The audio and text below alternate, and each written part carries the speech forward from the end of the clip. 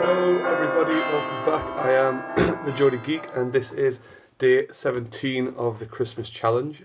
You'll notice I'm wearing all my hockey stuff.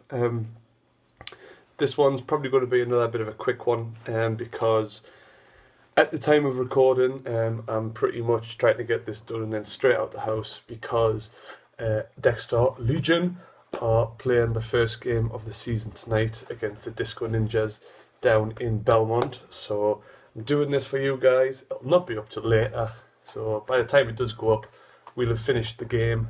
We might have won, we might have lost, we don't know, but I'll tell you about it tomorrow, whatever the result was. So yeah, I'm ready to go. Just going to dive straight in.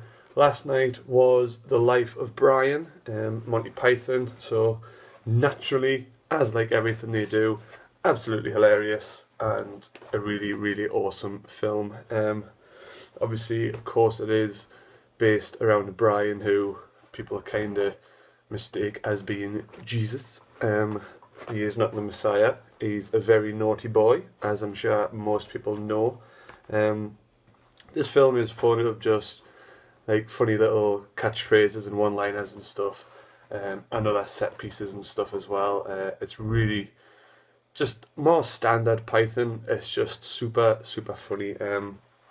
Watching it really made us just want to go back and watch a ton of their other stuff as well, like The Holy Grail, The Meaning of Life, some of the Flying Circus. It even made us just want to rewatch like all the Michael Palin documentaries because they're awesome. So yeah, if you did watch it, you probably feel the same as me and just want to watch a load of other things as well. I did want to try and find some clips to put on here, but obviously with copyrights and stuff I didn't know if they'd be able to go up, and I don't want to be faffing on till super late and end up missing tonight's deadline to get it on.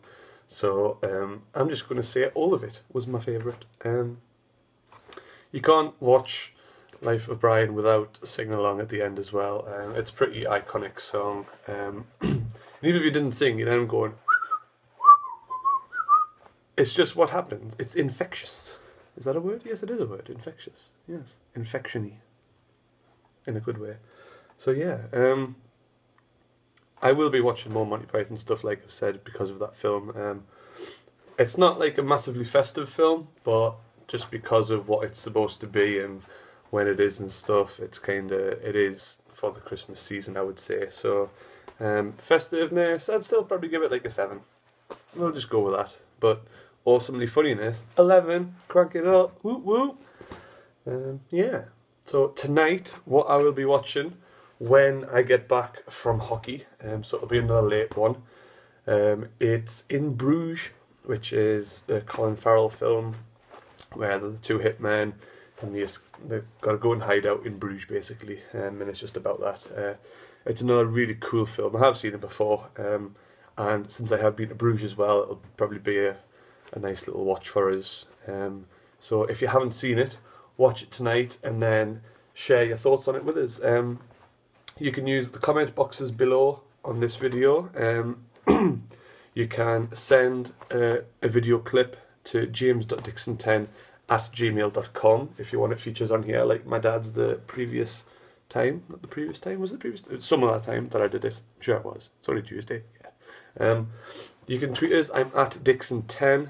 Use the Christmas challenge hashtag.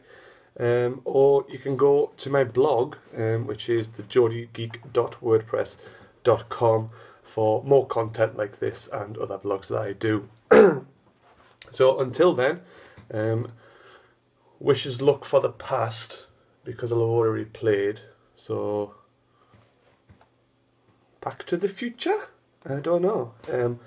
Hopefully I'll be super happy in my next vlog about the results that we've got. And then I will see you tomorrow to talk about In Bruges. Woo woo!